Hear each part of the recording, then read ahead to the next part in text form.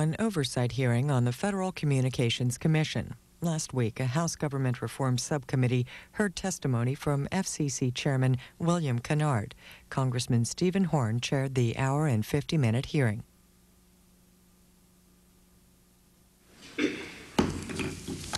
A quorum being present, the Subcommittee on Government Management, Information, and Technology will come to order.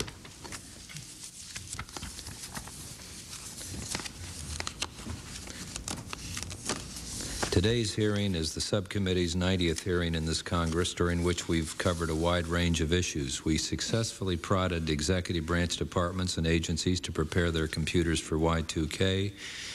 We highlighted government agencies' inability to balance their books, and we've examined the government's efforts to protect federal computers from malicious attacks.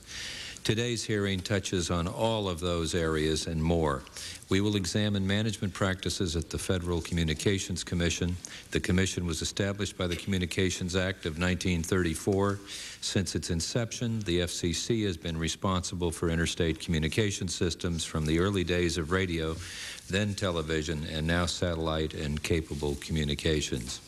The Commission oversees the licensing of approximately 3 million companies and station owners. Its 5 members are nominated by the President, confirmed by the Senate.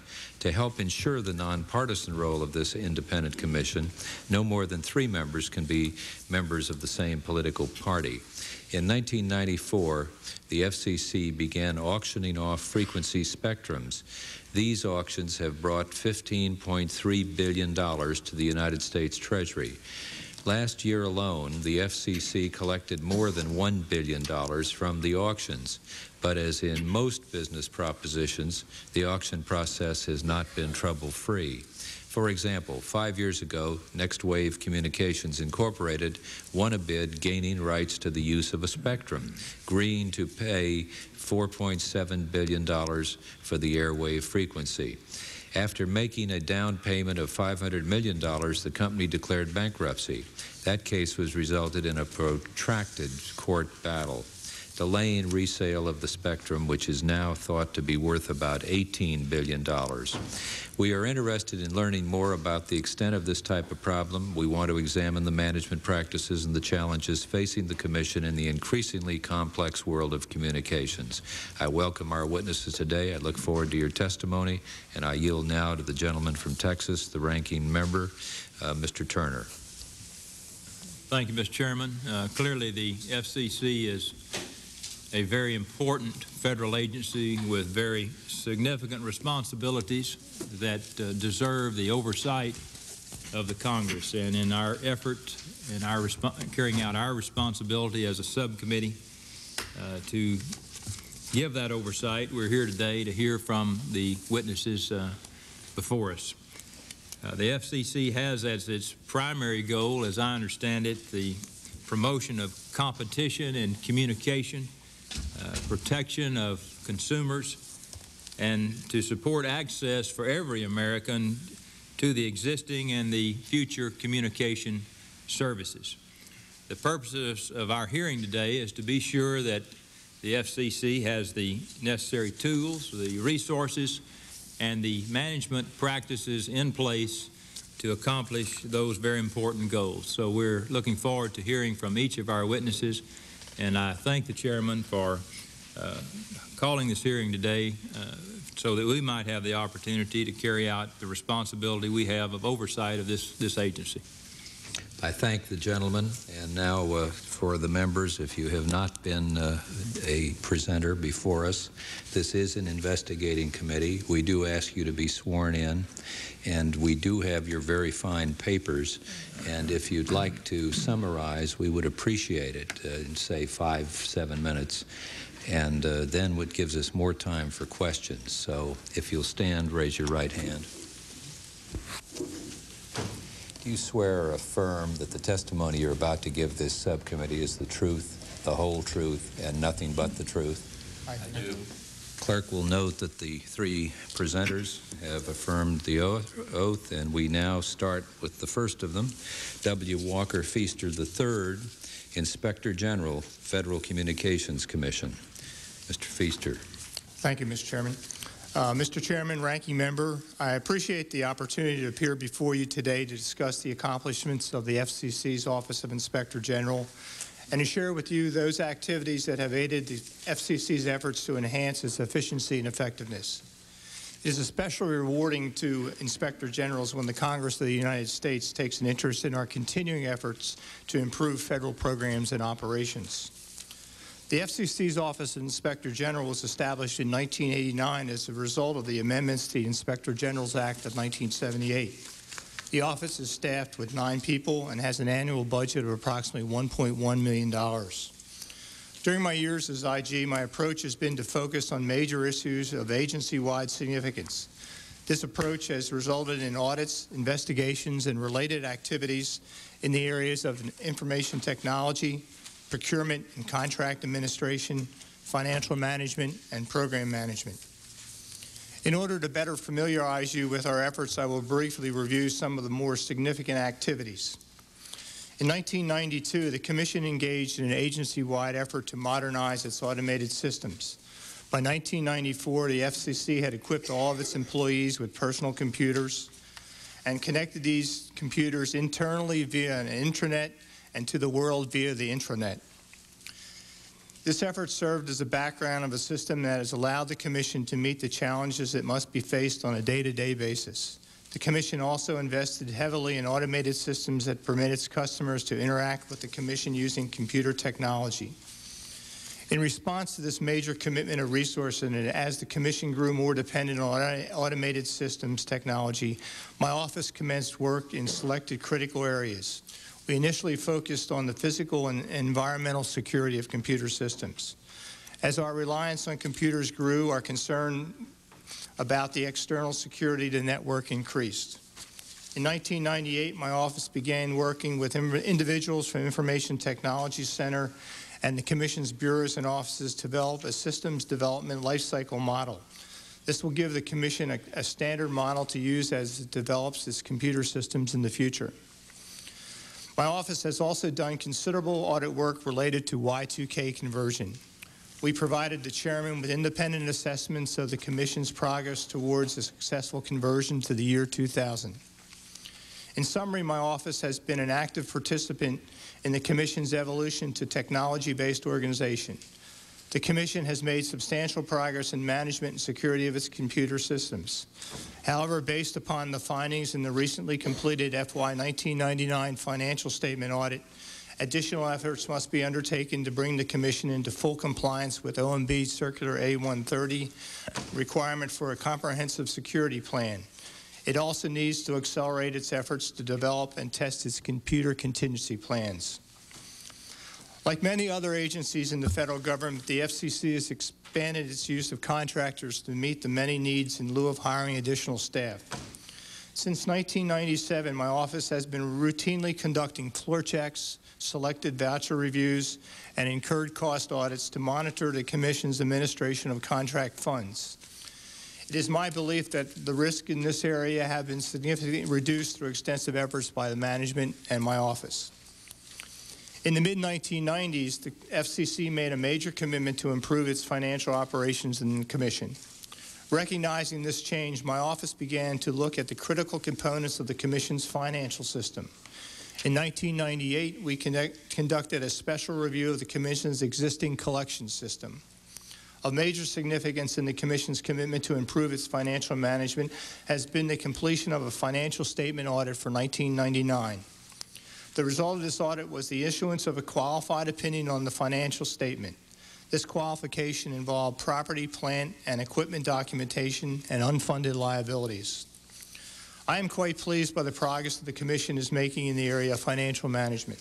While the efforts of my office have identified a significant number of issues that must be dealt with in the years and months ahead, it is my view that the Commission's commitment to improved operation in this area remains firm. My office will continue to monitor the implementation of our recommendations from various audits we have completed in the past. We are currently conducting an audit of the FY 2000 financial statement and related reports to test the policies and procedures that have been put in place as a result of our recommendations.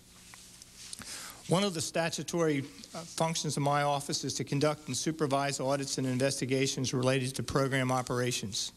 During the fiscal year, we have increased the scope of our activities to include selected operating programs that will require additional oversight. We have currently 3 projects underway in this area. The first is a special review of the management of non-public information. The second is an audit of the operational effectiveness and efficiency of the Commission's National Consumer Center. And the third project is an audit of the FCC's performance as it seeks to fully address the requirements of the Government Performance and Results Act. Results of these activities and audits will be available to Congress and the FCC management in FY 2001.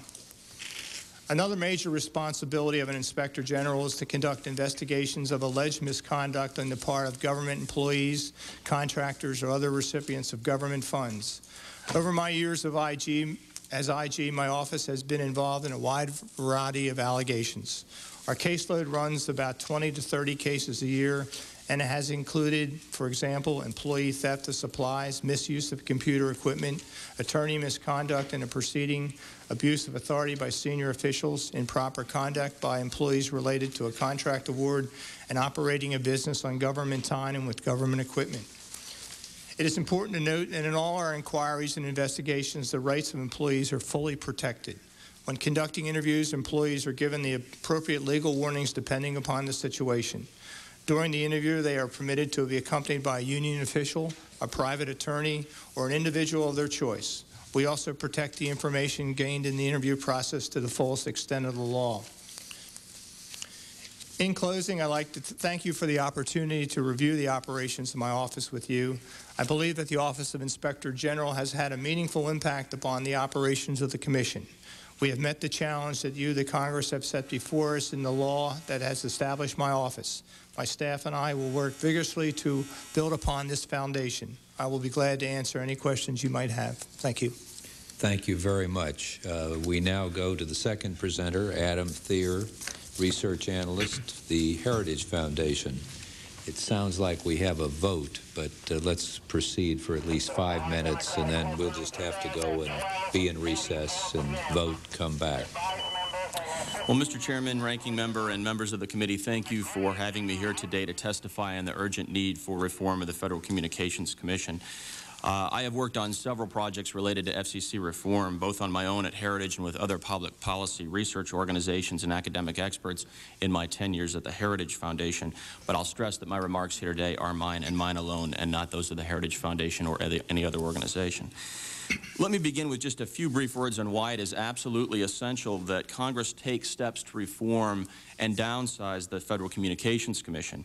And I'll begin with what I believe is a shocking paradox, which is that we live in an age of deregulation, but the FCC is larger and more powerful than ever before.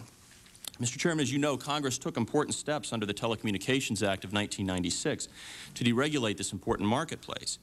Yet while companies in this industry have been forced to begin a demanding transition to a competitive market, nothing has been done to simultaneously ensure that the FCC reforms itself or downsizes in any serious way. In fact, FCC spending and staffing are at all-time highs. The FCC has requested total gross budget authority in fiscal year 2001 of almost $280 million and total staffing of 1,975 FTEs. By comparison, 10 years ago, FCC spending stood at $108 million and staffing was 1,734 FTEs.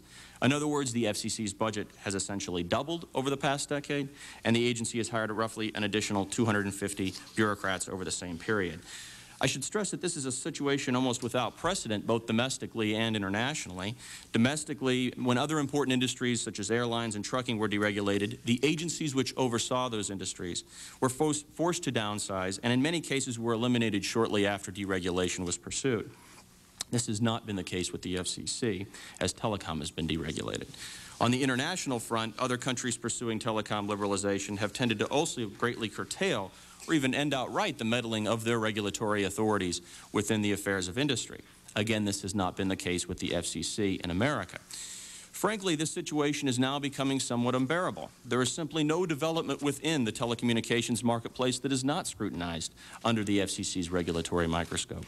No major decision or development within this sector goes forward without the FCC somehow casting judgment on the matter.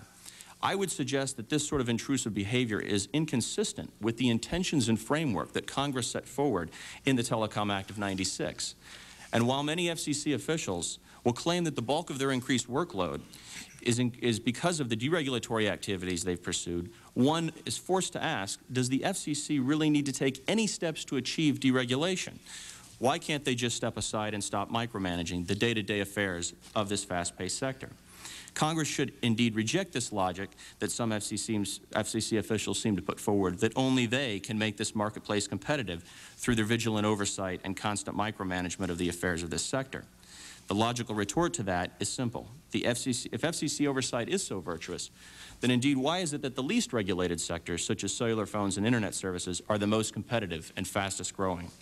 Moreover, when Congress downsized and abolished previous regulatory agencies, they did so precisely because they knew competition, real competition, would not blossom so long as companies could come to Washington and plead their case for special treatment with captured regulators. Real competition will develop only when companies stop competing within the beltway for the allegiance of regulators and start competing in the marketplace for the allegiance of consumers. This, more than any other reason, explains why there is such an absolute essential need for Congress to begin taking steps to reform and downsize the FCC soon. So what should Congress do to rectify this situation? A simple question deserves a simple answer.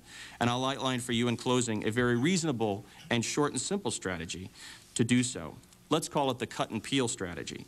First, set some objectives. The cut part of this would be maybe 3 simple goals or objectives, such as, say, first, a 30% reduction in funding, second, a 30% reduction in staffing, and third, perhaps the consolidation of the FCC's 16 existing bureaus and offices into, say, 3 streamlined divisions or units. And again, you should demand that these goals or objectives be achieved over the next 3 years. So with this sort of 30-30-3-3 framework in mind, you should then demand that the FCC achieve these objectives by shedding some of the responsibilities or redundant powers that they currently still enforce. This is the peel portion of the cut and peel strategy. I'll give you 4 specifics to close. 1, spin off antitrust oversight functions to the Department of Justice or the Federal Trade Commission, who already has the expertise and authority to do so, whereas the FCC does not.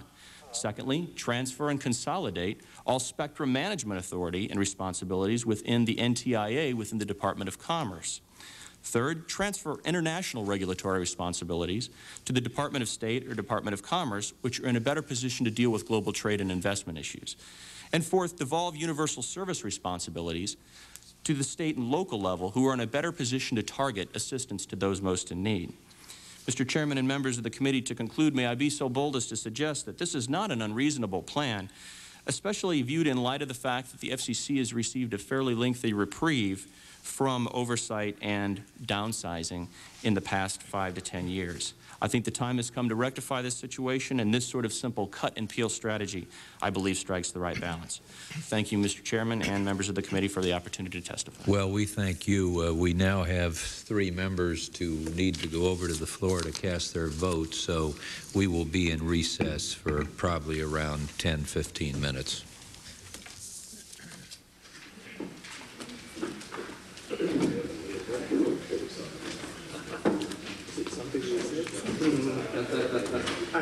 Walker, Jeff Hudson, how are you?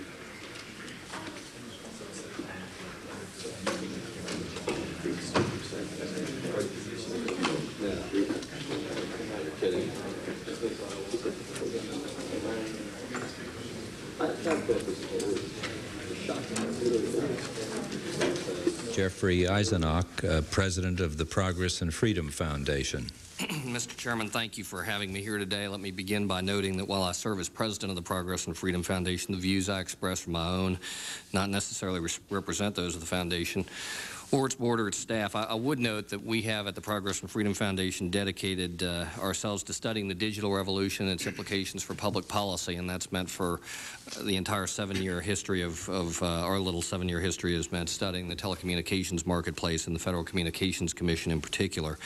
Here with me today is our Director of Communications Studies and Senior Fellow Randy May, who is leading a major and comprehensive study of the FCC looking at its role role in deregulation and the need for continued deregulation and FCC reform. Now, the FCC oversees what is arguably the most important and vibrant sector of the American economy. I've brought with me today and made available to the members of the subcommittee something that we publish every year called the Digital Economy Fact Book, which is just a compendium of statistics. And you'll find, Mr. Chairman, that one of the things it shows is that the telecommunications sector is in a state of transformation from a marketplace characterized by scarcity and monopoly to one of abundance and competition. In passing the Telecommunications Act, the Congress tasked the FCC with implementing a new policy framework consistent with that transformation. And the vision of the Telecommunications Act was clear. It aims to replace monopoly with competition and to impose the discipline of the marketplace in lieu of government regulation. In short, it says to the Commission, facilitate the transition to deregulation to competition, and when you're done, deregulate. But deregulation is a task for which this Commission, at least, has turned out to be poorly suited. As Adam Thierer noted, the Commission is larger than 5 years ago when the Act was passed. It's also, and I'm going to talk a little bit about the extent to which it is, vastly more intrusive into the affairs of the marketplace than it was 5 years ago. Some examples: in its review of mergers under its vague public interest standard, the Commission engages in what is essentially an exercise in designer regulation with separate and unequal regulatory regimes imposed on similarly situated firms through conditions which are supposedly voluntary but in fact are necessary if the merger is going to be permitted to go forward under a very vague set of criteria. The Commission has refused to forbear from regulating in the local service marketplace for broadband services, and it's now on poise to impose common carrier type regulations on broadband internet offerings by cable services. It's now looking even at extending itself into the arena of digital broadcasters. And under this Commission, under this administration, and under the Telecommunications Act, the Commission has now become a social policy agency, something for which I think it's ill-suited, administering what former Chairman Reed Hunt called the largest national effort for K-12 education in our nation's history, namely the so-called E-rate program. This continuing mission creep would be less troubling if the Commission had a better track record of implementation. But its track record in that regard, in fact, is poor. As I mentioned, its review of mergers under the public interest standard, in that review, the Commission is able to avoid all of the requirements of the Administrative Procedures Act, which applies only to industry-wide rulemakings. The Commission often fails to meet deadlines, is often engaging in creative interpretations of its statute. This leads to not only Congress but the courts having to step in and do the agency's job for it in areas as arcane as reciprocal compensation and as central to the agency's mission as the implementation of unbundling and resale requirements in the local telephone loop. And I do need to say, Mr. Chairman, and I would hope that all of the members of this subcommittee would take a moment to visit the website of former Chairman Reed Hunt, which is, Adam was telling me earlier, reedhunt.com, is that correct? Reedhunt.com. And I gather this book is available free. I wouldn't pay for it if I could avoid it, but it's a book that everyone should look at, because as someone who formerly served as the Chief of Staff in an independent regulatory agency, it contains a series of admissions that in the form really of proud admissions, if you will, that suggest that the Commission has been far more involved in and sensitive to political concerns than is appropriate for an independent regulatory agency. And I just think that's something the subcommittee should be aware of. Now comes the Commission with its 5-year draft strategic plan, which essentially asks the Congress to sign off on a broad new mission for the agency. It's not clear exactly what that mission is. The Commission talks of becoming a market facilitator. It's not clear why, in a competitive marketplace, this particular market needs its own market facilitator. Many markets seem to behave just fine without their own industry-specific regulators, but it is the Commission's position, I guess, that it does need to have such a function. And at the same time, the Commission comes forward with no proposals, at least no substantial proposals, for limiting its authority or reducing its activities. Now, I respectfully submit the Commission could and should take a different tack. In my opinion, the advent of competition in the communications marketplace should result not in a larger and more powerful regulatory agency, but in a scaling back of both the cost of the agency and its intrusion into decisions better made in the private sector. And in the report we release in December, we will present some comprehensive recommendations for how to do that. Now, in summary, it seems to me there are 4 suggestions that I would offer for this subcommittee's consideration, for the consideration of Congress in general. First of all, the Commission should be required to make explicit the criteria it uses to judge the public interest, starting with its application of the public interest standard to the license transfers involved in mergers. If the Commission's reviewing license transfers as such, then it should limit its deliberations to the direct implications of those transfers. Conversely, if it's going to engage in a broader antitrust-like merger review, it ought to do so using its authority under the Clayton Act. Secondly, the Commission should get out of the social policy arena, and that includes transferring the functions of the E-rate program over to the Department of Education, which would be in a better position to run them. Third, Congress should undertake a comprehensive examination of the Commission's structure. Proposals have been made to reorganize the Commission along less stovepipe, industry-specific lines to reflect convergence. That's something the Commission should do, and Congress should assist and insist on. I also think Congress should consider additional approaches to streamlining the agency, and would agree with what Mr. Thierer said with respect to offloading some of its functions to other kinds of agencies and looking at alternative structures. Fourth, and keeping in mind that the strategic plan presented by Chairman Kennard, at least all of the versions I've seen to date, are still labeled draft, Congress should insist on a draft 2.0. Rather than focusing on creating new missions and expanded responsibilities, Draft 2.0 ought to point the way to the smaller and less expensive and less powerful FCC that one would think would be the natural consequence of telecommunications competition and deregulation. Mr. Chairman, thank you very much. Well, we thank you. That's very helpful, all three of you. We're now going to go to questions for this panel, and we're going to have 5 minutes per person alternating between the majority and the minority. Let me start in with Inspector General Feaster, if I might. What's your view of the FCC's initiatives to improve its financial management operations and accounting systems? I believe since they've made the commitment several years ago to improve the systems, they've gone a long way. As we pointed out in our fiscal 1999 financial statement audit, they've been successful in improving conditions to date, but they do have some areas that need improvement. The statement was qualified on the basis of getting a hold of the property and plant and equipment accounts in a more accurate manner, and they've implementing procedures to do that. There are a lot of things that they need to do, but they're in the. It's a multi-year solution to the problems we've identified in that audit. We are currently conducting an FY 2000 financial statement audit, which we will review their progress towards these goals. Chairman Kennard's testimony notes that the year 2000 failure caused difficulties with an electronic complaint processing system. What was the magnitude of that failure? I'm not familiar. My guess is the Y2K bit. The Y2K. They basically went through the Y2K without any major failures that I know about. We looked at the critical systems, and they made the process. The only thing I can think of is perhaps the Oscar system, which just taking, the chairman will be here, of course, but this is from his formal statement on page 6, the beginning paragraph, where he says, because of difficulties caused by an electronic complaint processing system that was not year 2000 compliant and lack of staff resources, the inventory of informal complaints at one point grew to 154,000 pending cases. So I just wondered if you as Inspector General have looked in on that, or you've made a contract with a consulting firm to try and sort it all out. That was the Oscar system, sir, which is the system that would process these complaints.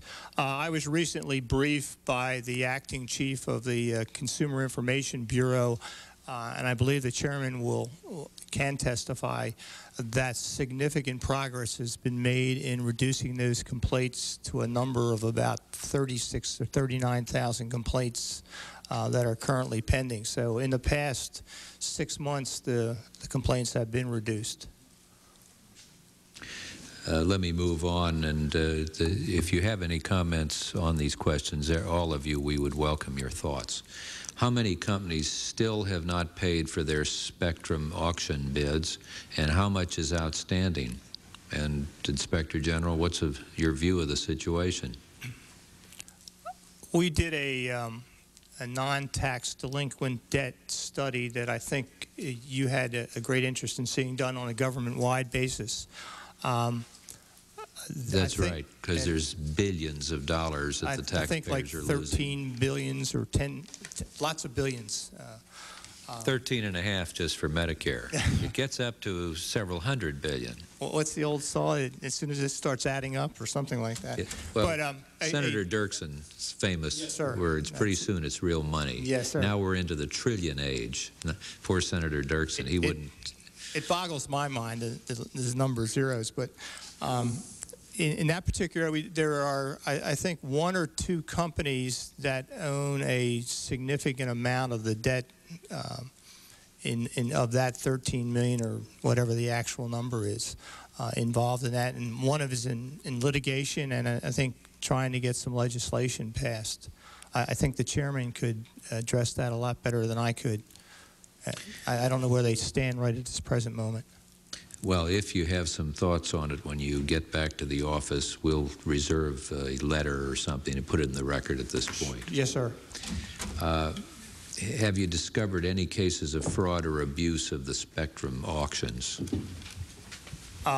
We had some tangential issues related to the conduct of contractors that were providing support to the spectrum auctions group.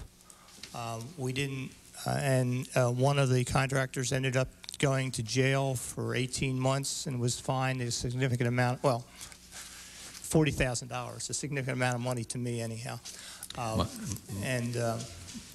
But we found nothing in the spectrum auctions process that was a problem. Well, if you change your mind on that, we'll have a letter at this point in the record. I've used my 5 minutes. I now turn to Mr. Turner for his 5 minutes.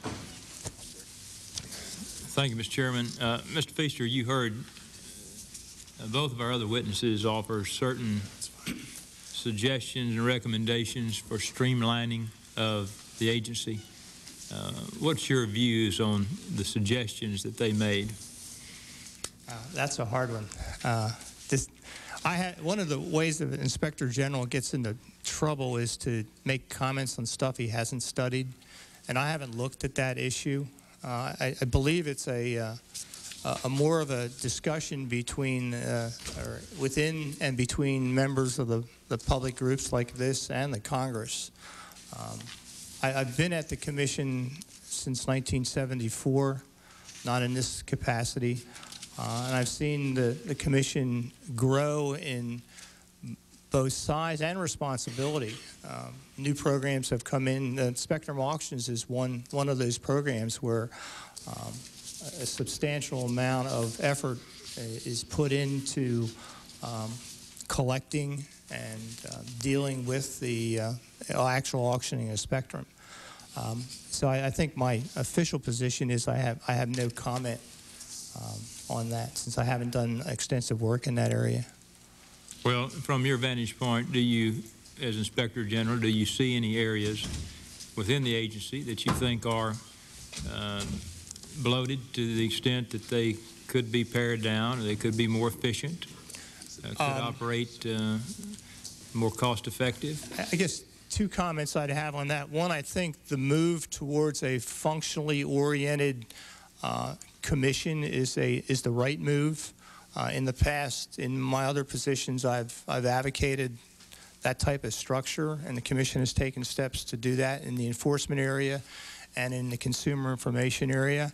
I think that helps meet the rising demand. The public keeps wanting information and services from the Commission. I think we average a million hits a day on our websites. There's a constant demand for information and services from the Commission by the public. So I don't see the workload decreasing. What the Commission has tried to do is using computers to meet that workload. We have a substantial investment in the computer area, and we are constantly involved with the Chief Information Officer to review the use of computers and the security of the computers, an area that I know that the Chairman and the committee are interested in. So I can't come up with any areas that are really, as you suggested, maybe bloated. I think the demands of the Commission are ever growing. Thank you. One of the comments that you made, Mr. Eisenach, was the recommendation that you said the Commission should get out of the social policy arena as expeditiously as possible, and what you cited in that regard were federal education programs should not be run by the FCC but by the Department of Education, and that universal service programs should be further targeted, not further expanded.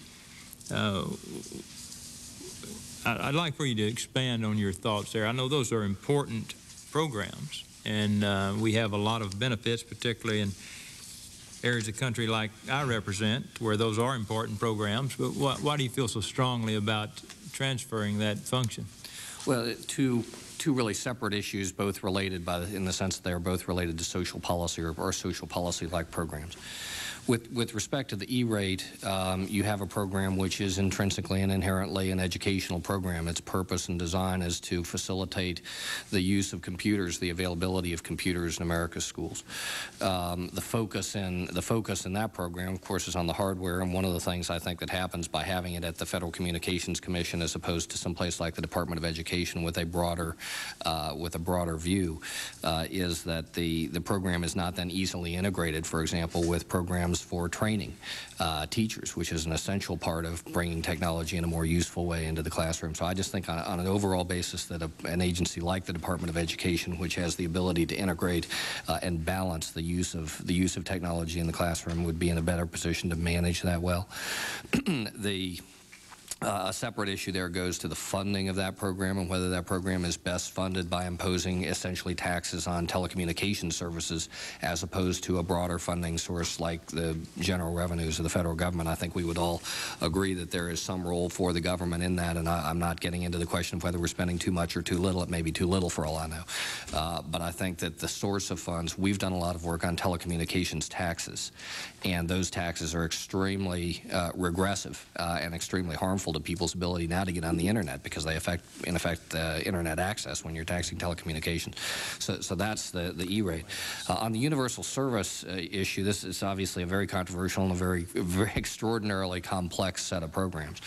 But the long and short of it, I'd say, is the need to focus that assistance on people most in need and not to be subsidizing the urban rich, or the rural rich, if you will, the Ted Turners in Wyoming or Aspen, Colorado, who are benefiting from those subsidies as much as your constituents who may need them much more. We now turn to Mr. Walden for 5 minutes for questioning this panel. Thank you, Mr. Chairman. I don't know that I'll use the full 5 minutes, but I do appreciate the opportunity to be here today and to address the panel. I would, at the outset of my questions, just like for full public disclosure and disclaimer to put on the record that I am a licensee of the FCC. We have owned and operated radio stations in Oregon for since 1986, and my family before that, dating back to 1967, and actually in Oregon in broadcasting to 1934, I think, is when my dad got his ham license. So we've been in the business a long time, so it is with some concern that I come here and discuss some of this, but it's also with a hands-on understanding of being on the receiving end of the FCC, both good and I think areas where there might be some room for improvement. Mr. Feaster, I have a question for you. Your testimony talks about the civil monetary penalty program. Do you think that small businesses suffer more from those penalties compared to large corporations? And I don't know if you have that schedule in front of you, but as I recall, penalty for literally having something out of order in the file for the public file can be a $5,000 penalty. And I don't know if all of our committee files are kept in exact order, but I doubt the penalty would be $5,000 if they weren't. The civil monetary penalty study we did, we were looking more into the processes and procedures of recording the fines, and we're looking at more of the financial aspects of it, and really didn't do any work in terms of the potential impact on small business type operations. So I can't make that judgment.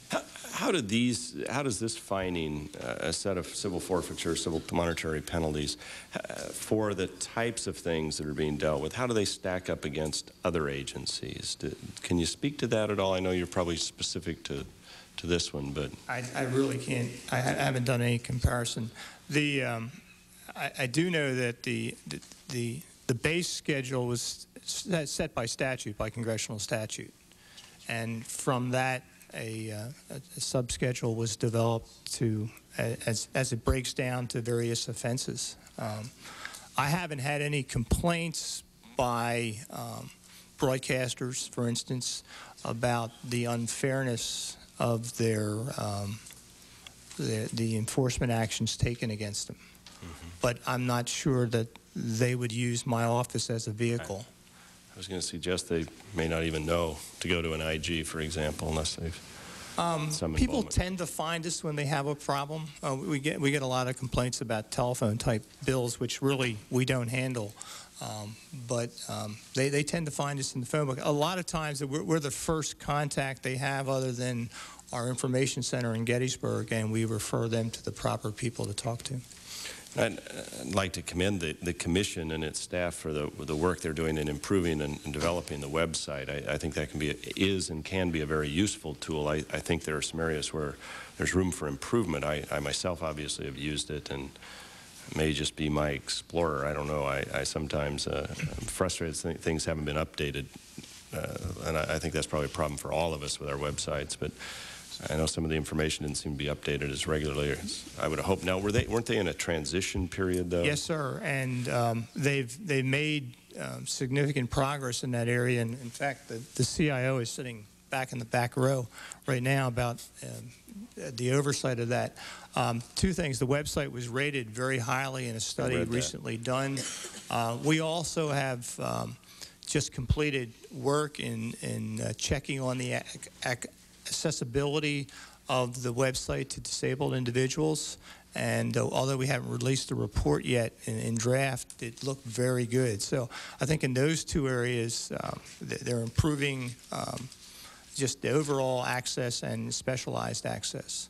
Let me ask anybody on the panel who may want to respond. Does the FCC have statutory authority to regulate content on private websites? To regulate what's on there and what's not? I do not believe they do without some sort of clear congressional statutory approval to do so. There's probably maybe some general authority they could try to construe under the mass media responsibilities, but I doubt that would wash with a court. I do not think it would work, no, because websites are not licensed, and that's the difference. We're regulated by the FCC, so Pardon me? I don't think so. I'm not a lawyer, but That's two of us. Well, I just say briefly, one of the things I touch on in my testimony is the existence of this very vague and undefined public interest authority at the Commission, which is ultimately the authority that the Commission relies on in many, and to some extent in all of its activities. And that authority is as broad as 3 FCC commissioners find the public interest to be on a given day. Okay. So. I've expended my time. Thank you very much, gentlemen. Thank you, Mr. Chairman. Now turn to the gentleman from New York, Major Owens, and 5 minutes, and that will be the last round. The other questions will be submitted to all of you, and if you don't mind, fill them in, and we'll put them at this point in the record. And then we'll have a chance to have the chairman, Mr. Kennard, who's here. So, Major Owens, all yours for 5 minutes. One quick question to the Inspector General. Recent audits have indicated improvements need to be made in the FCC's collection systems. Would you say we made some strides toward making those improvements? Many federal agencies, like the Department of Agriculture, have a history of allowing corporations and private interests to get away with murder with respect to paying their debts. Decades go by and they don't pay large amounts, and corporations and the corporate culture in general might have begun to see government in this way in general, and not want to pay their debts, fees, etc. So what is the situation with respect to improvements in collections? A couple points. One, the collection system itself, there will be a new collection system, I am told, like January of 2001, which we did an audit of the old system and found problems. They've made minor changes to that to address the problems, but they will have a new collection system the beginning of the calendar year. They're also, the Chief Financial Officer is conducting an aggressive program of following up on past year's non-payments of regulatory fees to make sure that nobody has the ability to skip paying a required fee to the government, that this rides her on the auction payments. Both the auction payments and both on regulatory fees also. We have continuing discussions almost on a weekly basis about regulatory fee collection and auction payments fees. So this is part of the, we will be reviewing this portion of the financial statement in our 2000 audit of the financial statement. So we will be looking at those areas specifically. Do you have any concrete recommendations about what other steps might be taken? I think we've had this discussion in the past with them, and they're basically implementing a very aggressive program. They have two approaches. One, the new collection system will more accurately record fees, and two, there's a system called CORS, which will be making sure we have very tight links between our licensees and the financial transactions that they do make to make sure that everybody's paying their fair amount and the required amount. Thank you. Mr. Eisenhower, you mentioned the E-rate, and I would like for you to expand a little on that. I'm reminded of the picture on the front page of the New York Times today with folks in Yugoslavia rebelling, and it's a gorgeous picture of people rising up and seizing control of their own destiny, their own government.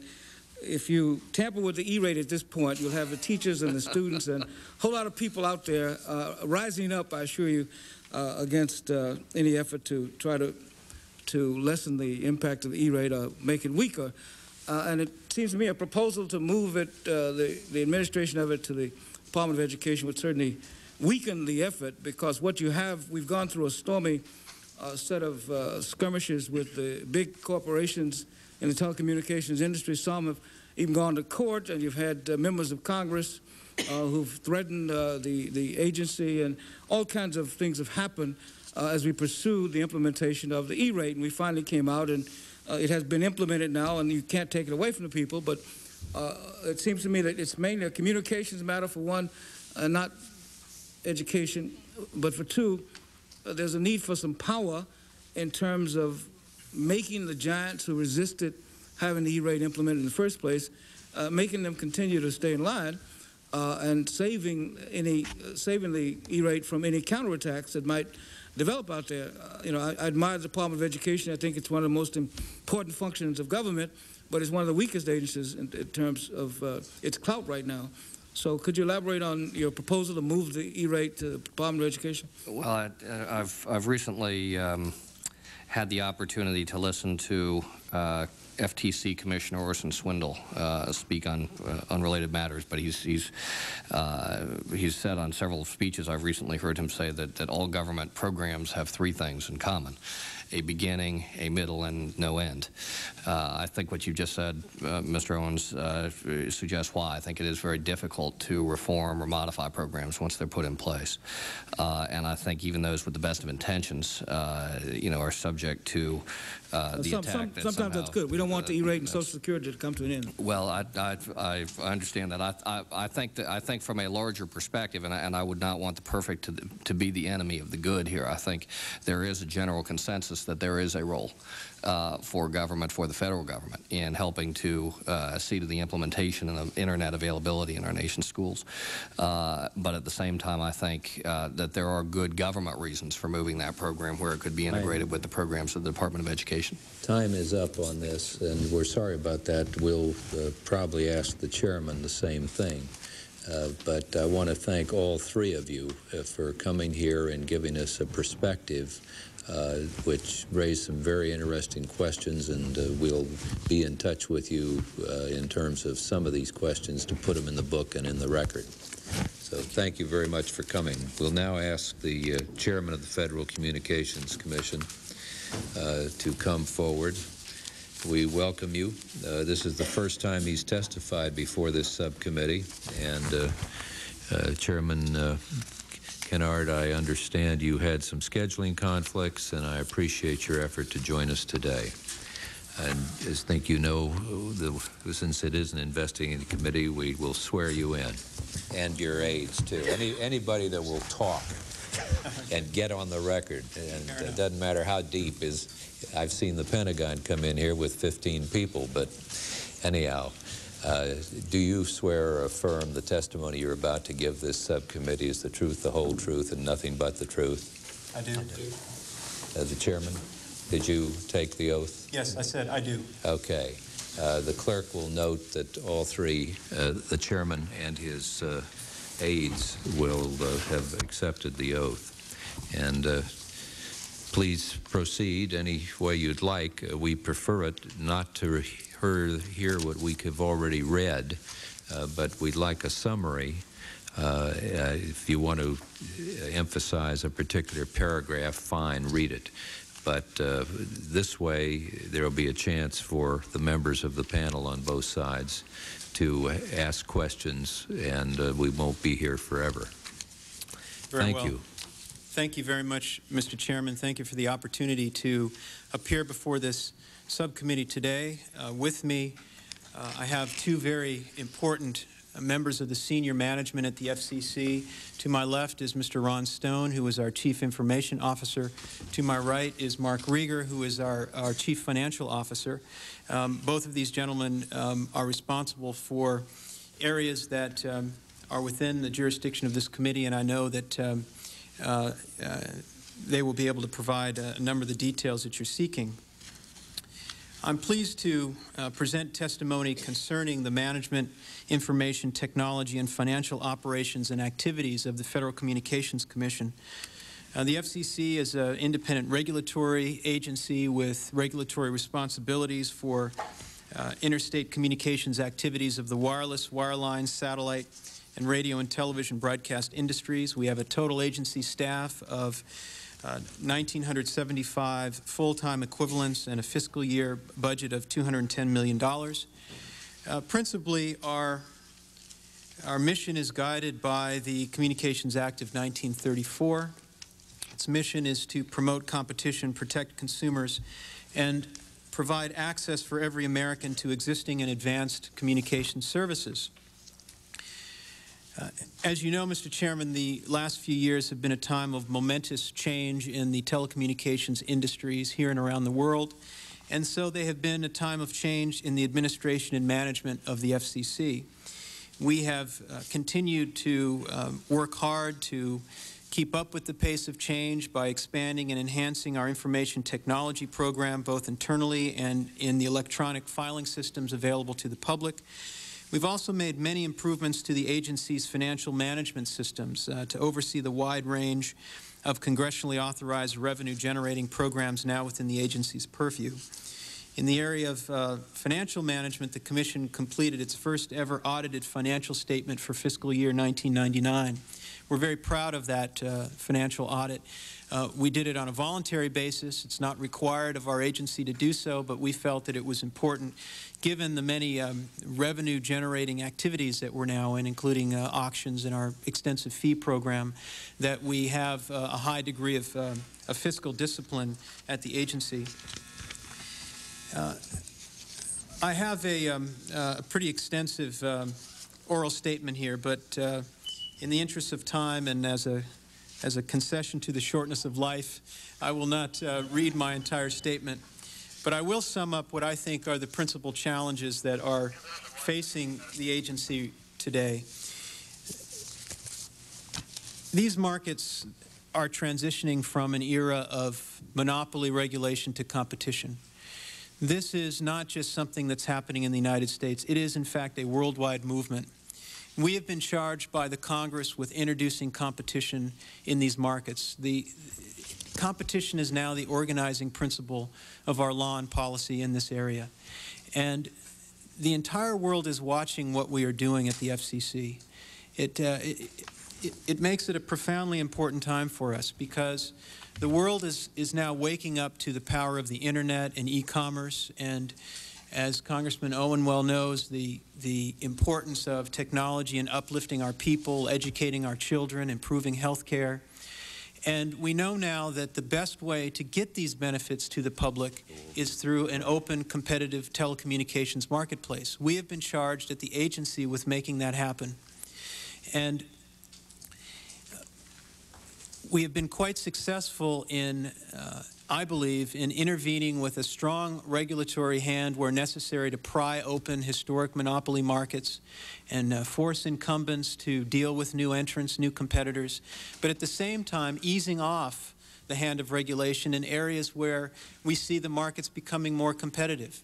So you can see we've attempted to create a careful balance, intervening where there are blocked arteries or bottlenecks, but then easing off where we see competition developing, like in the long-distance marketplace or in the wireless marketplace. At the same time, we have been very reluctant to regulate in areas that are new and innovative and dynamic, like the Internet. We have been very forceful in articulating that the Internet has been an area of fertile innovation, and it's grown precisely because there hasn't been a lot of government micromanagement and regulation. On our management side, the things that we are most proud of is the successful implementation of our auction program, our website, which has recently been rated very high. The Tubman Public Policy Center rated over 1,800 government websites around the country. We were number 4. And we get about 1 million hits a day. As I travel around the country, I'm finding that because we have converted a lot of our processes to electronic filing and because we have a very quality website, people are able to interact with the agency around the country and indeed around the world without having to have a presence in Washington. That's very, very important. Congressman Walden, you talked about your family background in broadcasting. Well, as I'm sure you know, now broadcasters around the country can file applications with us electronically, communicate via email with our staff, and it's been a very, very satisfying thing to see. Well, with that, I will conclude my prepared opening remarks, and I would be happy to answer any questions that the subcommittee may have. Thank you. Thank you, Chairman Kennard. I'm going to fill in for Chairman Horn while he goes to vote, and then we'll trade places. I have a couple of questions I wanted to ask, and then I'll turn to my colleagues who may have questions as well. One, I just want to draw your attention to something I hope that you will work on. And I guess I'm drawing on my background, which I guess is what makes a legislative body a good thing, to have people of different backgrounds, because some of us are actually on the ground on the receiving end. And that's not necessarily the cost of the regulatory fees, but just the process you have to go through to fill out the forms and comply. And one thing that I remember calling my senator when I didn't think I was going to be in this process, certainly a couple years ago, after spending many hours going through the notice and all the forms, trying to figure out which code I needed to put in which box at which point, and then being referred to something I couldn't find, and this was probably predating some of your Internet improvements on your website. But the thing that's always struck me is you have 9 days to get it in. You can't pay your bill before September 11th, I think this year, and it had to be there by September 20th. Now, I cannot imagine running my business and telling my clients you got a 9-day window and I'm going to fine you 25% if you're late. your payment and having anybody do business with me. Now, I don't have a choice. I mean, you do sign my license, so I'm here in your humble servants. But I guess I've always wanted to ask that question. I never thought I'd be in this position where I could, and so I'm here. And I'd just be curious to know why that closed window. Why not let people file it ahead of time? Why a 9-day window for every broadcaster in America to pay their bill? Well, the regulatory fee program, as you know, is mandated by the Congress. Right. And every year we have to go through a process of establishing what the regulatory fees are going to be for the year. What we try to do is give people as much notice as we can early in the year of what we think the fee structure will be, so that they can prepare to make these payments. And then once the fee structure is established, usually in the fall of the year, we go through a process of having to collect the money in fairly short order. It's an issue that I'm glad you brought to our attention, and something that I'll focus on and see if there's a way that we can make it easier on our licensees. Because this does come out like August 2nd was the one this year. But I've just never seen an agency that wouldn't accept your money earlier. You know what I mean? So anyway, I throw that out there as a. I know you've made a lot of improvements, and I commend you on the website. The ability to download a lot of forms and do a lot of this work is a tremendous asset. I mean, I shudder sometimes at the thought of 24-hour government and what it can really mean, but I also appreciate the fact in the middle of the night I can pull up all kinds of information, technical and otherwise, and be able to continue to move on in terms of business. Let me turn to some other policy issues. Does your agency have plans to introduce new regulations or guidance affecting religious broadcasters between now and the end of the year? Because that's obviously been one I've gotten a lot of mail on, a lot of interest in. First of all, in response to your earlier issue, my chief financial officer has just informed me that we would be happy to accept your money earlier if you would like to send it in before the September deadline.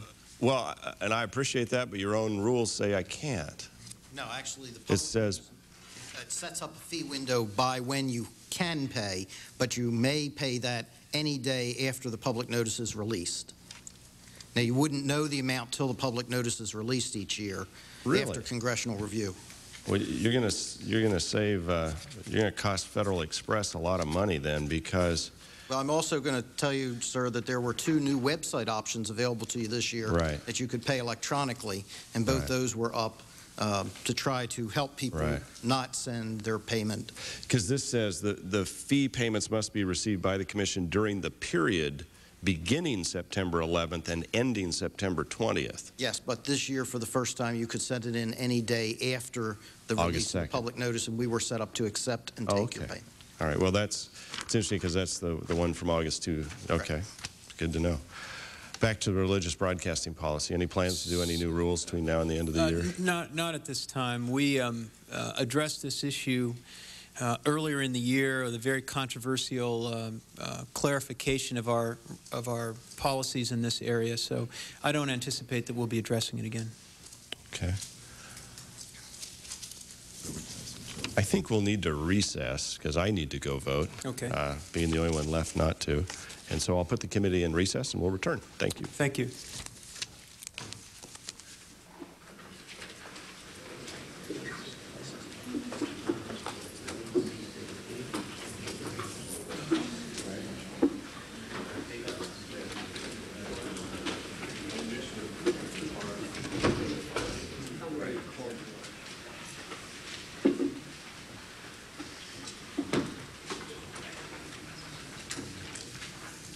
Mr. Chairman, where are we in your, with the getting us all over there to vote? Where are you on your statement? I have given my opening statement, Mr. Chairman, and I received some initial questioning from Mr. Walden. I see. Okay. Sorry about it. We've had a series of votes, but that's what has to be done around here. All right. And, of course, if you have this jurisdiction, I suspect, over little beepers, if you could sort of neutralize the ones on Capitol Hill, we could hold more hearings. I think we could help you with that. That's democracy.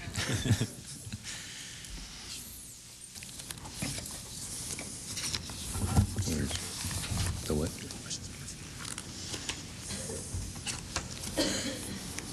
Well, that isn't what I wanted.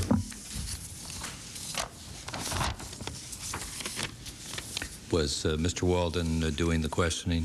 Yes, sir. Okay. Well, I might intervene a little bit with that. We have a few questions in general. And there was an article in the folder you had. How has the Commission prepared itself to prevent another next wave debacle in its spectrum auction program? That's one of our concerns. Mm-hmm. So we'd appreciate your comments. Certainly. When Congress authorized the FCC to conduct spectrum auctions in 1993, the statute specifically directed the FCC to experiment with different auction methodologies. One of those methodologies was allowing small businesses to get installment payments in order to ease the financial burden that they would encounter in these auctions. And it was a very well-intentioned effort to ensure that when we went to the auction regime, we would not inadvertently create an environment where small businesses couldn't participate. So in one of our first major auctions for what we call the C block PCS auction, we extended credit, in effect, to small businesses. Some of them overbid, got overextended, and that's the problem we ran into. Since that time, we have not extended installment payments. We've come up with other methodologies to create incentives for small businesses, like bidding credits. And so I don't anticipate that particular problem will reoccur. You heard, I think, some testimony on the E-ray business in terms of should it be in the Department of Education, should it stay in the Federal Communications Commission? What are your feelings on that? Well, I strongly disagree with the notion that the E-ray program should be moved to the Department of Education. Here's why. The E-rate program is a part of our universal service policies, which the FCC has administered for decades. Those policies are largely responsible for the fact that in our country we have the highest telephone penetration of any country in the world. On average, 94% of Americans have access to a phone. That's because the FCC over time has administered policies to ensure policies known as universal service to ensure that people in rural areas get phone service, low-income people, people in inner-city areas. The E-rate is an extension of that policy. It was an extension that was mandated by the Telecommunications Act of 1996. And so it is really part of the core of the Commission's responsibilities to ensure that the phone network reaches all people. Now, of course, the phone network is not just delivering voice telephony, it's delivering data in the internet. And so our responsibility, appropriately, is to ensure that those networks reach all people.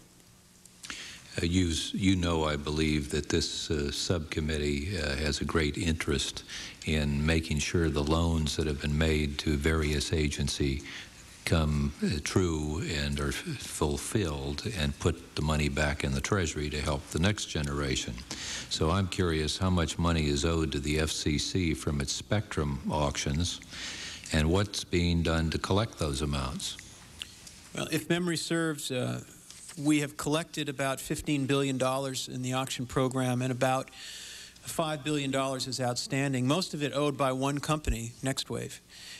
We have worked very, very hard to advocate that the United States Congress change the statute so that it is clear that if someone defaults in the payment of monies owed us in a spectrum auction, that the FCC can immediately re-auction the license. We plan to re-auction the NextWave spectrum, if you will, December 12th, and unfortunately, it's taken some time because the statute wasn't entirely clear, and there's been litigation in the bankruptcy courts and the appellate courts. But that clarification would be very, very helpful in ensuring that the American public get the value of this spectrum. Have you been sent a recommendation from your office through the Office of Management and Budget, which would clear it on behalf of the President, to the Congress so the relevant committees can act on that? Yes, in fact, we have beginning, I believe, in 1997, we've sent up language that would fix this problem every year since then. And we've worked with OMB and the relevant committees, the Commerce Committee, the Budget Committee, and the Senate. And it hasn't gotten anywhere. No, it's always very controversial. In fact, it's controversial as we speak. There are efforts to try to address this issue through our appropriations bill at this time. Well, I see I've got 30 seconds on the 5, so I'll maintain that later. And now yield to my colleague, the gentleman from Texas, Mr. Turner, the ranking member on the committee. Thank you. Mr. Chairman, welcome to our committee. We appreciate your being here.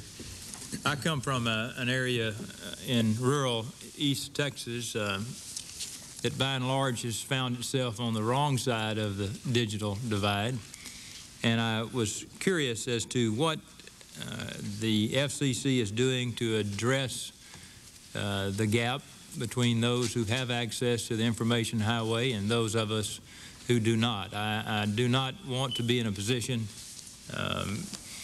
to have to look back and think that the information highway passed us by and that all we have is a dirt on-ramp that we can't use too well.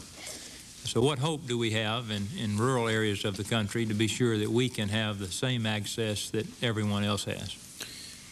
There's a lot that's being done. The FCC is very, very focused on this issue. We have a very, very aggressive program. I'll highlight some of the things that we've been doing. One is we are reevaluating our universal service programs on an ongoing basis to find ways to ensure that the phone network reaches all people. Every year we send a report to Congress on advanced services to make sure that as the network improves and starts rolling out such things as broadband access, that people in rural areas are not on the wrong end of the digital divide. We're also focusing on populations and areas that are particularly at risk.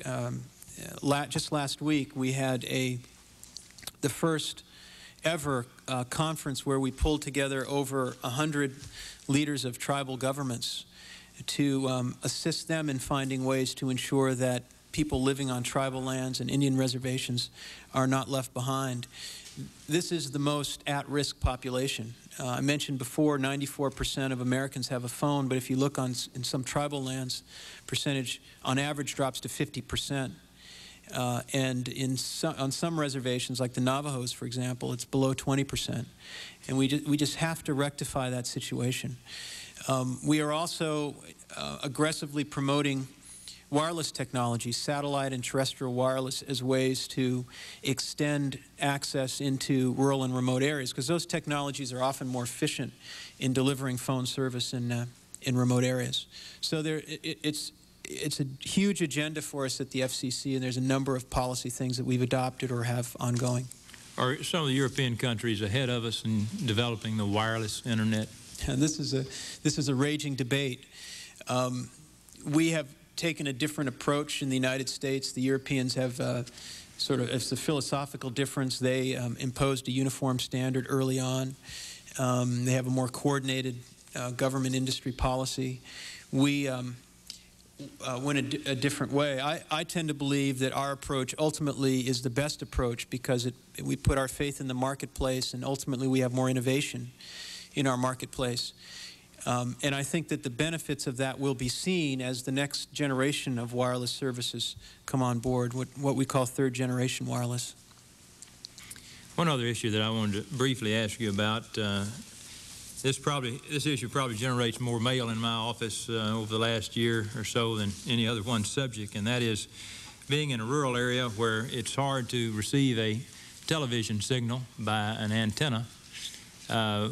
We have a lot of very unhappy constituents who have been upset with the fact that they're not able to receive a signal, and that of course, the law we passed, the Satellite Home Viewers Improvement Act, mandated the FCC to develop a new signal strength model for determining whether satellite owners are eligible to receive distant broadcast networks from their satellite provider. But I want to know how the FCC is doing in making progress toward developing that new model, because I still hear some complaints a lot of time from my satellite owners that they're not being provided access to some of the signals they think they should be, and in many cases have been turned down when they make application to receive those signals. Mm-hmm.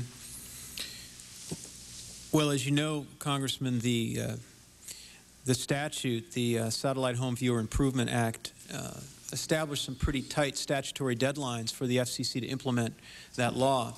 We are in the process of doing that. The precise issue that you referenced, the redefinition of the so-called Grade B contour, is that proceeding is underway, and I'm confident we'll meet our statutory deadline. We've sought comment on it. I believe the deadline is toward the end of this year, and we'll meet it. Do you think that's going to resolve the issue once you do that?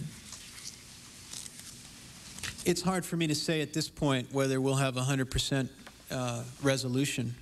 I think the more difficult problem is, as oftentimes in our area, is we deal with some very litigious parties, and there are lots of rumblings that Satellite Home Viewer Act is going to be challenged in court, and that could hold us up.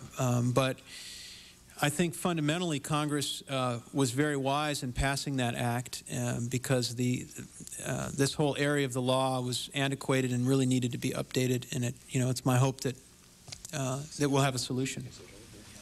Thank you, Mr. Chairman. Thank you. The gentleman from New York, Major Owens, 5 minutes for questioning. Yes, Mr. Secretary, I first want to salute you, congratulate you, and thank you and your predecessor, Reed Hunt, and the Clinton-Gore administration for operating in a way with policies and initiatives that let the American people know that the airways belong to all of us. For too long, it appeared that the airways were the property of an elite group that got there first, and they ran things pretty much as they saw fit. In the process of making certain that the airways serve all the people, you've taken some steps that have been quite controversial and met quite a bit of opposition.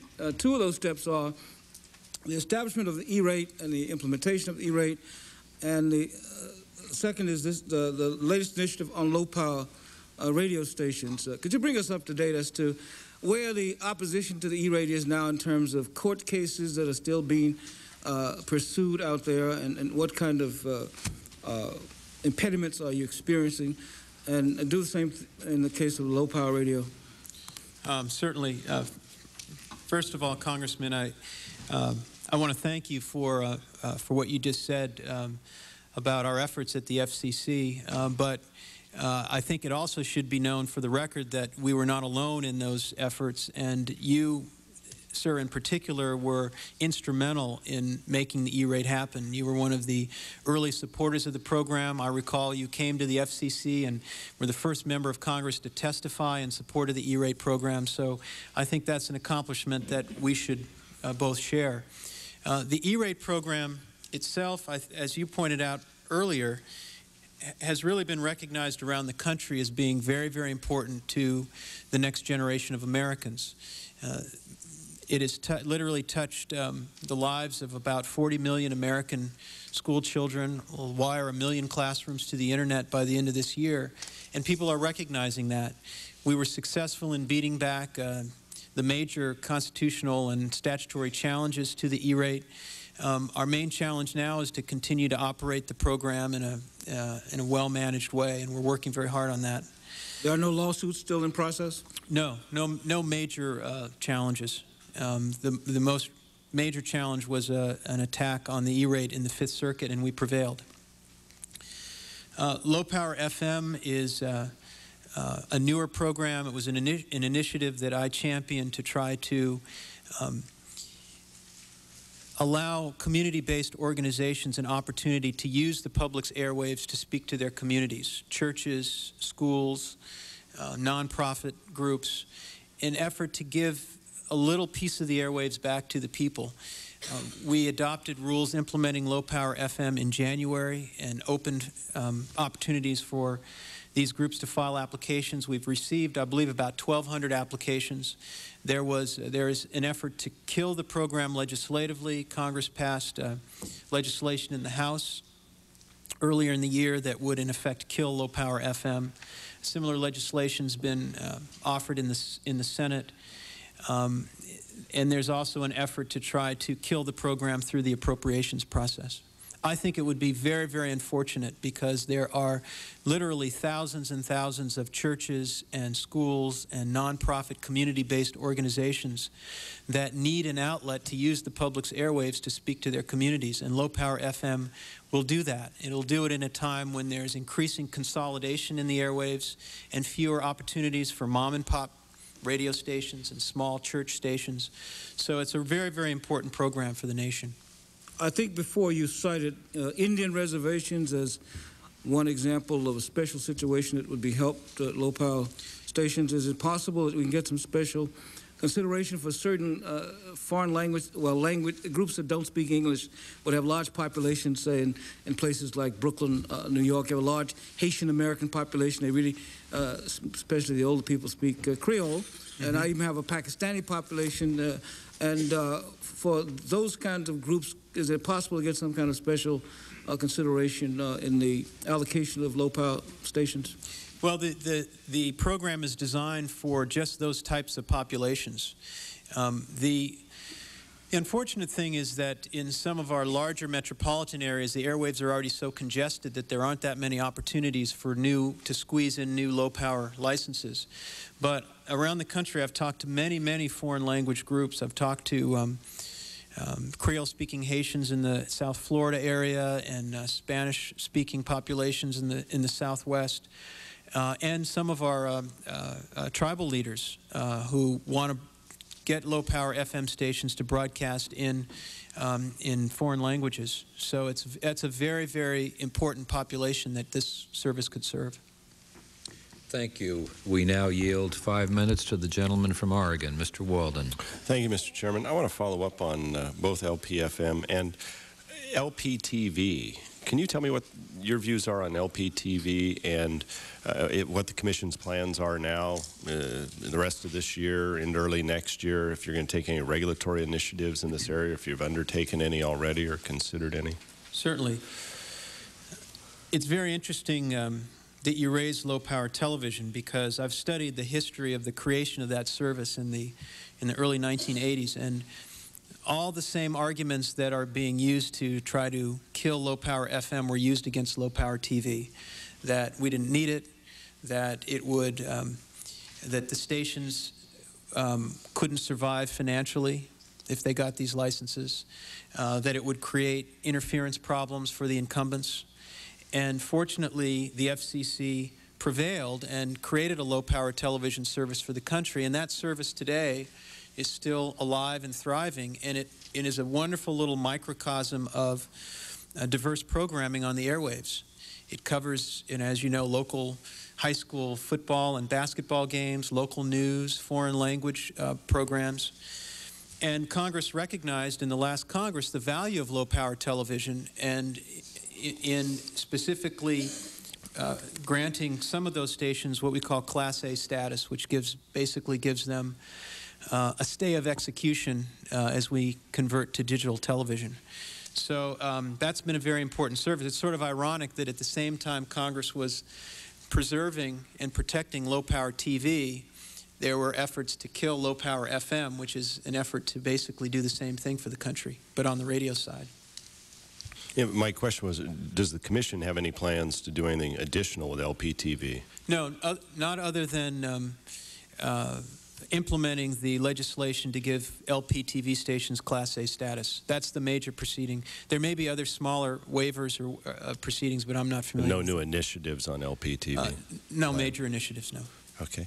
I just have a question on LPFM because I know the struggle the Commission has gone through since, what, 95, really, when the rules were put in place or thrown out by the courts in terms of how you decided among competing applications for broadcast licenses, and that led to the whole process of Congress saying, you know, you're going to do it by auction. And so really it was a financial entry fee that would make the decision. Mm-hmm. I'm just curious on a couple things on LPFM, how you're going to select among competing applications, what criteria you will use, and how that will meet a constitutional test when the criteria that the Commission used to decide among competing commercial licenses couldn't meet that test. And second, will LPFM, and I have not read your rules on this, but will they have the same requirements for public file, candidate access, community issues, all of those that other broadcast licensees have in the community? And do you have the staff to monitor that? I believe we do. And to answer your question, this is a non-commercial service, so it's a very different licensing procedure than we use for the commercial side. And the commercial side, as you know, Congress changed this statute in 1997, so we have to auction those licenses. Right. We don't auction non-commercial stations, and so we've right. established criteria to make sure that we have a way of deciding from between competing applicants. And essentially, we look to ensure that those are local community-based organizations, that they'll operate on a non-commercial basis. And I'm confident, given our experience with the decades of history with our non-commercial licensing procedures, that is a lawful and constitutional way of selecting. And so you'll have the ability to do that. Well, yes. Okay. Will they have to meet the same requirements? I mean, it is the public's airwaves that we're dealing with here. Will they have the same requirements for candidate access, people who want to access the public's, like other broadcasters do, even public broadcasters? The requirements are modified somewhat in recognition of the fact that these are non-commercial stations. So their mission is to provide a non-commercial service. So we don't have the same tensions as you do on the commercial side, where okay. we're always struggling to make sure that the profit motive doesn't interfere with the licensee's ability and performance in serving the public interest. So to answer your question, the public interest requirements are different because it's a non-commercial service. And are those specific requirements spelled out in your regulations? Yes, they are. And okay. I would have to, if you want additional detail, I'd have to provide the rules for you. And I understand that and respect that. It's just an issue I run into as I talk to fellow broadcasters. You know, it's obviously a lot of concern with this kind of change coming. Both from you've got 30 seconds coming from me that I didn't use last time, so go ahead. You got 30 seconds to. Well, I think that really covered no new rules planned on LPTV between now and the end of the year. No new rules. I want to make sure I understood on the religious broadcasting issue that was such an issue earlier this year. You're not planning to do anything between now and the end of the year? No, not on the programming issue, no. Okay. All right. I think that covers it, Mr. Chairman. Thank you. Well, I'm now going to yield myself 5 minutes. Mr. Chairman, in your testimony, you noted you'd reduced the backlog of complaints from 154,000 to 39,000. What procedures does the FCC have in general for handling complaints? How does it work? It varies somewhat depending on the nature of the complaint. The backlog that you mentioned, this 154,000 backlog, are basically what we call informal consumer complaints. This is somebody has a problem with the phone company, a consumer, and they write the FCC a letter, and this backlog piled up over many, many years, and this is the first time that we have basically reduced that backlog. We've really, in effect, eliminated it since 1987. Even though there is still a pending backlog of 39,000, of that number, 30,000 have been referred to the carriers, and so we're awaiting their response. So this is a really significant accomplishment for the agency in eliminating that backlog. We have backlog reduction plans throughout the agency, and it's hard for me to answer your question because the procedures sort of vary depending on the type of complaint that's filed. What are the role of the commissioners in deciding some of these complaints? Is this strictly a staff effort, or do there certain things that are really tremendously important that are left to the commissioners? Most of these complaints are handled on delegated authority, unless a complaint raises a new and novel question of law, in which case the commission would have to deal with it. But I can't even remember in my tenure there as chairman and previously as general counsel where an informal consumer complaint was kicked up to the commission to deal with. And what do they do then? Do they follow various policies that the general counsel's office has, or is it commission policies? It's commission policy. Okay. What's your view on the recent initiatives to outlaw the use of cellular phones in automobiles? That's popping up all over America. Well, I really don't have a view that I can express on these various state law efforts. I do know that at the FCC, we do have standards to protect the public health. There are standards that are incorporated in our rules. We do testing to make sure that manufacturers comply. It's an area we've devoted a lot of time to recently, and we've put some new testing equipment in place. But I'm really not prepared at this time to give you a view on the various state law efforts. Do you have a cellular phone in your car? Yes, I have 2 in my car, as a matter of fact. You have 2 in your car. Well, there was an old joke around here about Senator Dirksen finally got a cellular phone of the age, and he said, let's see what Senator Johnson is doing. And, of course, Johnson was a very powerful majority leader. And so he's got the Johnson car, and the driver said, oh, I'm sorry, he's on the other line. So when you get all these lines in the car, I just wonder if we could get it so the people could, again, get their hands on the steering wheel and not doing this way. I saw one joker the other day, which was putting the hand over here and going, I don't know, maybe he's got a tin ear or something.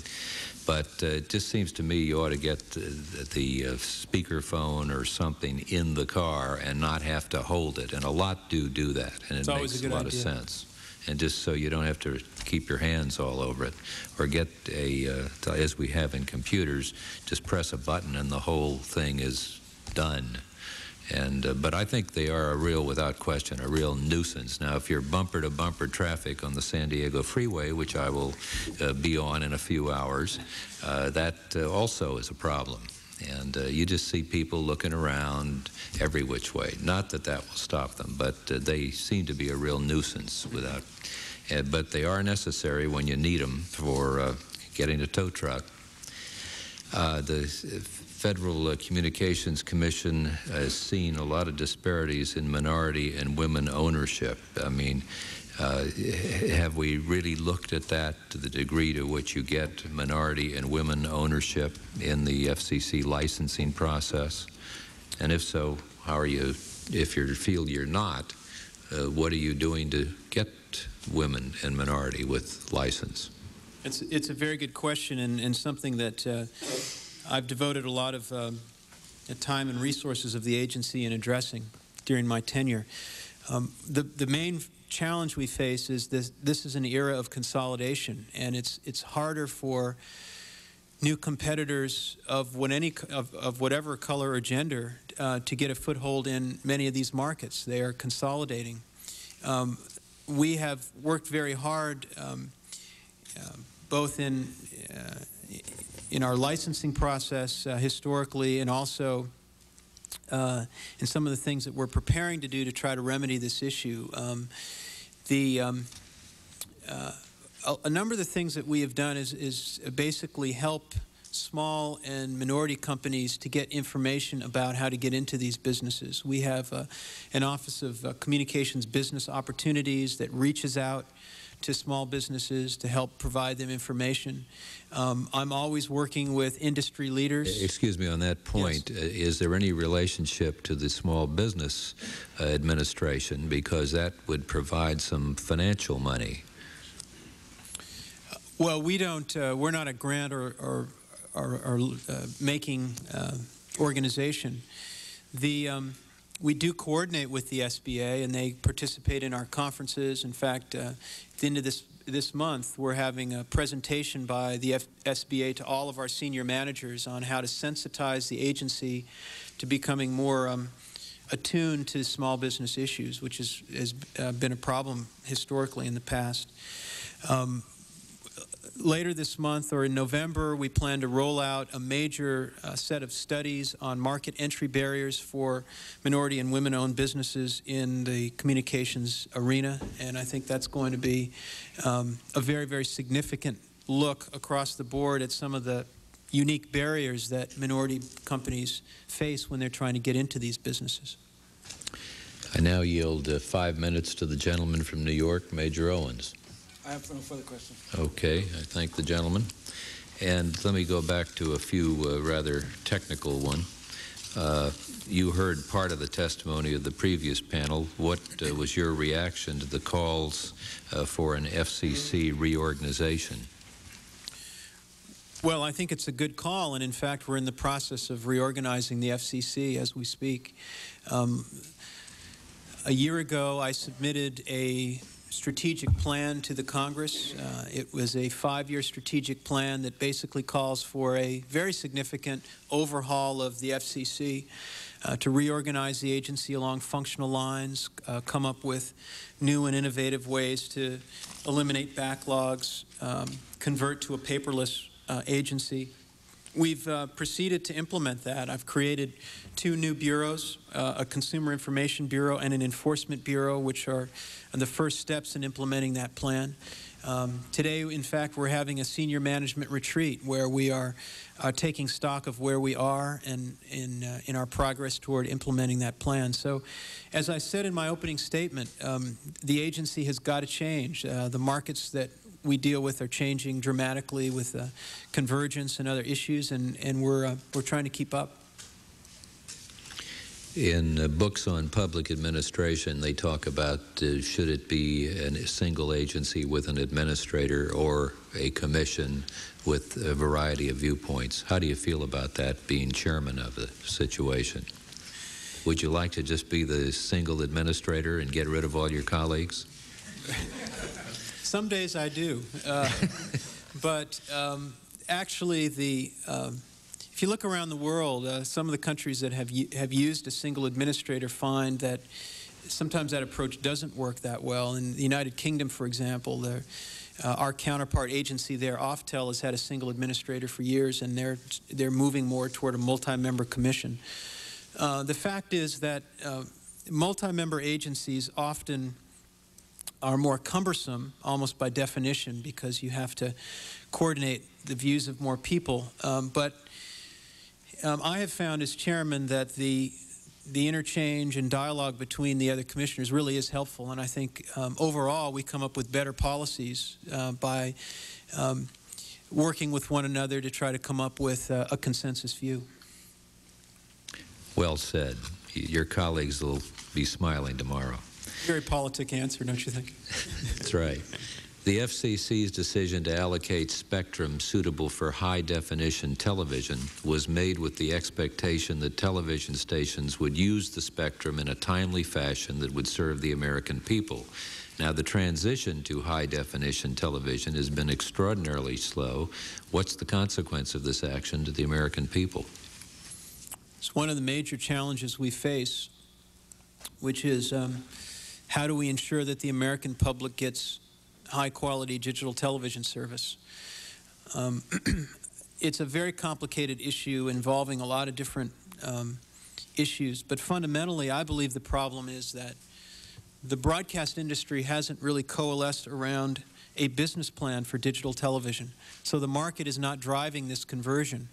If the business model was clear, I don't think that we would have a transitional problem. Nevertheless, we are doing whatever we can on the public policy side to expedite the transition by coming up with interoperability standards, for example, goading the industry along, trying to facilitate the development of these standards. But it may be necessary for Congress to address this issue again in the future. Because this transition is important for the American public, and I, for one, am very impatient that it hasn't happened. I'm going to yield to Mr. Walden, who has to leave. Gentleman from Oregon. Thank you very much, Mr. Chairman. I just wanted to make one other comment, or maybe two. One is, I know in many times when we're dealing with constituents and in these hearings, one of the issues that comes up is overzealous enforcement activities and all that. And I would just like to commend the Commission that I think in the many years I've been around this industry, it is a group of people with the field staff who are generally more helpful than they are punitive. They do come in and try and be helpful, and I would commend you for that, because I think that's to your credit as an agency. Not all agencies follow that same process. I want to go back to your comment about women minority-owned entry or minority access into the broadcast industry, because it is difficult. And financing clearly has to be one of the big issues, trying to line, because most of these sales at the small side, the small communities, you end up having to carry a contract when you go to sell. Congress has passed some legislation recently that does not help in that respect in terms of the tax policy. But wasn't, under your old rules that were, I think, thrown out by the courts, it gave a preference to women and minority participation in the as applicants. Those were thrown out. How do you, is there anything you can do, aside from LPFM, to give advantage to minority population women, other than the Absolutely. I think that the most significant policy mechanism that we've ever had to create really powerful incentives for the sale of broadcast stations to minorities has been the tax certificate program. This was a program that allowed the sellers of broadcast stations to defer capital gains on the sale of a station if it was sold to a minority-owned company. The program was initiated in 1978. Unfortunately, it was repealed by Congress in 1995. But during that period of time, the overwhelming majority of minority-owned stations were made possible through the benefit of the tax certificate policy. Now, there have been efforts to bring that policy back and indeed expand it to some of the other technology areas like wireless, for example. John McCain has been a very vocal proponent of bringing back the tax certificate, as has in the Senate, as has Charlie Rangel in the House. I have been very encouraging of these efforts, because I think that if we really want to remedy this severe underrepresentation of minority-owned stations in this field, and indeed not just broadcast stations, but in the whole emerging telecom marketplace, we need to work on creative tax incentives to create incentives for this to happen. Mr. Chairman, I'm going to have to depart to another meeting affecting a bill that's very important to my district. So I thank you for your courtesy, and I thank the chairman for his testimony. Thank you. Mr. Chairman, most federal departments or agencies are required to include a cost-benefit assessment in rulemaking with an economic impact of more than $100 million. The FCC is noteworthy because it does not regularly do so. There's no doubt that many FCC regulations cause consumer and provider impact exceeding $100 million. Why aren't economic studies conducted and published as part of the explanations supporting most agency rulings? Well, actually, we do this a similar analysis. We comply with the Regulatory Flexibility Act, where we, and also the Paperwork Reduction Act, where we assess the impact of all of our actions on small businesses. We do comply with the Contract with America Act that requires that any of our rulemakings which have an impact, an aggregate impact of, I think, over $100 million, have to be reviewed by Congress, or at least there's a period for congressional review. What's the process for reviewing rules that have been in effect for 5 years with the Commission? Does the Federal Communications Commission formally review whether the rules are appropriate given the rapid change in consumer and information technology in the marketplace? Well, in some cases, we commit to reviewing rules after a set period of time. Some of our rules are sunset. I think generally we should do more of that. We should either sunset more rules or at least commit to reevaluating them. Now, we have one important tool.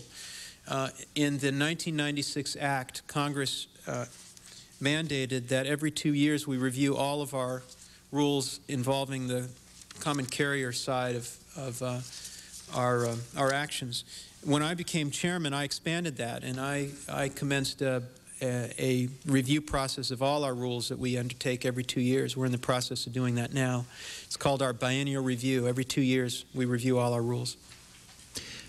Can you name any major regulation where the FCC's imposed a sunset date?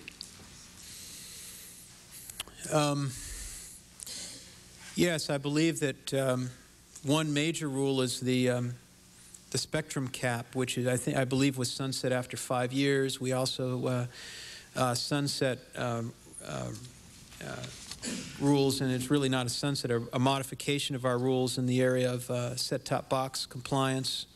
I'm sure there are more. If you'd like a more exhaustive list, I'm sure I could provide it. No, I just wanted to get a feel for how often that's utilized. It does help us up here when we have to sunset something and face up to renewing it. Hopefully we take a look at it, the legislation, and make a more effective document than we did 5 years before. I've got 2 more questions, and if you don't mind, we're going to have a few we'll send to you that you can, at your leisure, and your staff can write it for this point in the records. Of course. So let me just ask my last 2. Considering the slow progress that some broadcasters have shown in adopting the spectrum to actual consumer use, did the FCC perform an economic cost-benefit analysis of alternate uses for that spectrum before making the allocation? And when will the FCC review that decision and analyze the public cost-benefit of leaving the allocation as it is? Well, if you're referring to the digital spectrum, which I believe you are, this was basically a decision by the U.S. Congress in the '96 Act, when Congress gave to each commercial broadcaster and non-commercial broadcaster, television licensee, an additional 6 megahertz of spectrum to convert to digital, subject to a requirement that it be given back to the government in 2006. Congress came back in '97 and created what is, in effect, a loophole in that requirement by saying that broadcasters don't have to return the spectrum until there's a certain level of penetration of digital sets in the marketplace. So this area is pretty much governed by statute, and the FCC doesn't have a whole lot of discretion in this area. When I was heading a large university and we had disaster exercises, let's say in Los Angeles County, where there's 10 million people, 83 cities in it, and there was a real problem in getting communication. Now, we had heard there was a lot of the bands in the East Coast, and we didn't have them in the West Coast. Has that problem been solved for what kind of emergency vehicles and all need to be able to communicate with the police department? And it looks like everything's just going to be jammed up if you can try to get through. What's the FCC doing about it? It's still a problem, but we've been making some pretty significant strides. The most significant thing that we've done is made more spectrum available for public safety uses. And thanks to the Congress, we were able to reclaim some spectrum for and relicense it for public safety uses. We also have established an advisory committee which includes representatives of the various public safety users around the country to try to come up with ways to more efficiently use the spectrum and ensure that it's interoperable so that state, federal, and local law enforcement and public safety officials can use it to communicate with one another. So we are on top of that issue. I'm going to throw you a softball for the last question. And what do you envision the role of the Commission in the 21st century?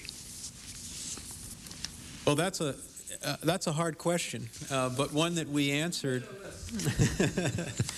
One that we answered in our strategic plan, which we submitted to the Congress a year ago, and that we're continuing to update and work on. Essentially, the challenge is to make sure that we are facilitating a competitive marketplace. At the same time, we are protecting consumers and making sure that the benefits of information technology reach all Americans. And we've made a lot of progress in that regard. There's a lot more work to be done. But it's really exciting because we're seeing so much investment pour into these industries and Americans waking up every day to new uses of technology. On your strategic plan, did you sit down with the powers that be in the Commerce Committee to go over it with them, or did they care? Oh, they certainly care. Yes, we did talk with a lot of the key members of the Commerce Committee, but in addition, we reached out to all the key stakeholders. We had public roundtables where we brought in groups of academics, and then we brought in consumer advocates and advocates from the disability community and minority entrepreneurs, and we also reached out to industry. And it was really a very useful and dynamic process. We even had forums where we had all the FCC employees come together and give us advice on how we should change the agency for the future. And it's very much a living, breathing document that we're working on literally as we speak. The reason I ask is that this subcommittee has basic jurisdiction on how the processes occur here between the executive branch and the legislative branch, and when a strategic plan is developed or a financial plan is developed, what we'd like to see the political appointees, such as the chair and the commissioners, who have been confirmed by the Senate, deal with the elected employees in the legislative branch. And too often it's just our staff or Commerce's staff and your staff, and I think it would be great if we could get the people that have to go back to the people in one case, and who are the wards of the president, who's duly elected by all the people. And I just think that we need to get away from simple staff-staff contact, as bright as they all are on both ends of the avenue. But I just would like to see the commissioners sit around the table and sit down and say, hey, do we agree on this is what we ought to be doing under the law? Mm-hmm. Because sometimes silly things, as you know, are in the law, or they're so broad that an agency doesn't know what it's supposed to do. I think it's a very good suggestion. Yeah. Well, I have enjoyed this, and I thank you for coming, and we will send you a few questions. You are still under oath, and thank you very much, and this hearing is adjourned. Thank you, Mr. Chairman. Oh, yeah.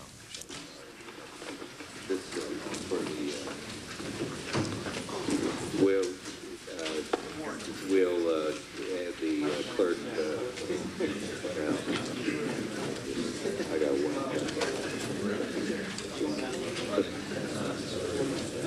Yeah, thanks for coming. Okay. Sorry, the votes interrupted. Good to see you.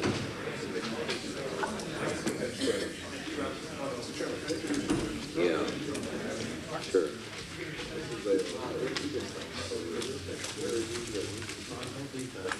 What's that?